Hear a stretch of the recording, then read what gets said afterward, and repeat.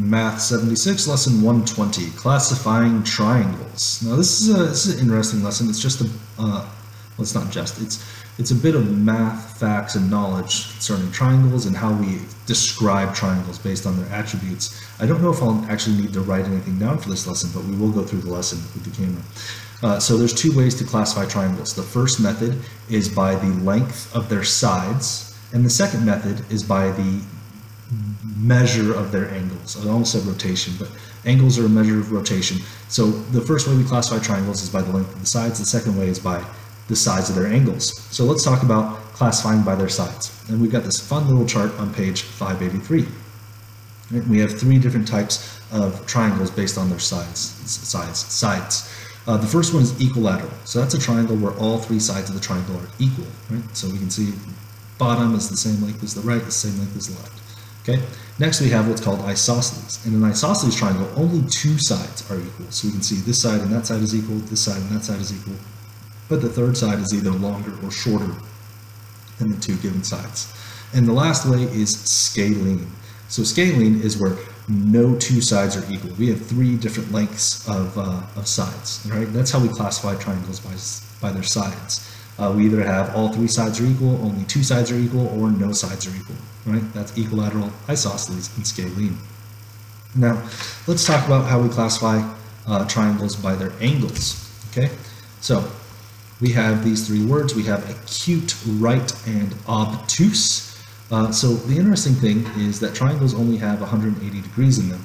So what they're talking about is, let me put it this way. Let's start from the bottom. We'll go from the bottom up. An obtuse triangle is any triangle where one angle is an obtuse angle or is bigger than 90 degrees. And that's something that you can clearly see, because if you remember, 90 degrees are perpendicular lines.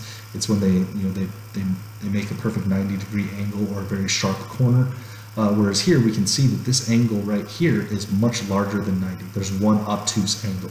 Now if we were to look at the other two angles, those are acute, right? So you're never going to have more than one obtuse angle in a triangle. But as long as one angle is obtuse, that is now an obtuse triangle. Now let's go with a right triangle, right? With a right triangle, one of the three angles is a right angle, right? And we can see that clearly. It's got that sharp 90-degree turn. That is a right triangle. And if you look at the other two angles, those are also acute, right? Now you'll never have more than one right angle in a triangle. There can only be one right angle. So if you're looking for a right triangle, you have to remember to check all three angles. Same with obtuse. Now for an acute triangle, what we see is all three angles of the triangle are acute, meaning all three angles are less than 90. So whenever you're classifying a triangle by their angles, it's very important that you check all three angles, because if they were to rotate, reflect, or translate these triangles, you might miss the 90 or the obtuse triangle if you only check one angle. So make sure you check all three angles to figure out what type of triangle that you have.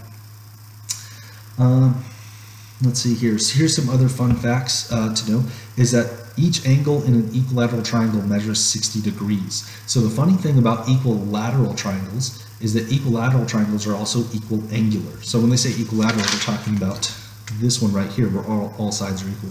And that's something you can see. With all sides equal, you can also see all three angles are equal.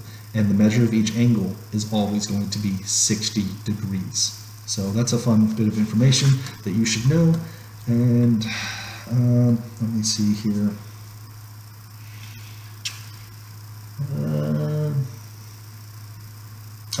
There's some other facts in here. They want to point out that isosceles triangles can also be acute or right or obtuse, and a scalene triangle may be acute, right, or obtuse. Okay, but an equilateral triangle can only be equal angular. Okay, so that's really it for this lesson. It feels strange not having to draw anything for a lesson, but that's what this lesson is. It's learning some math facts. These are things that you should memorize and be able to point out angle, or point out triangles or distinguish triangles based on their characteristics of length of side or type of angle. That's it for this lesson. If you have any questions, let me know on the school website, and I will see you in class.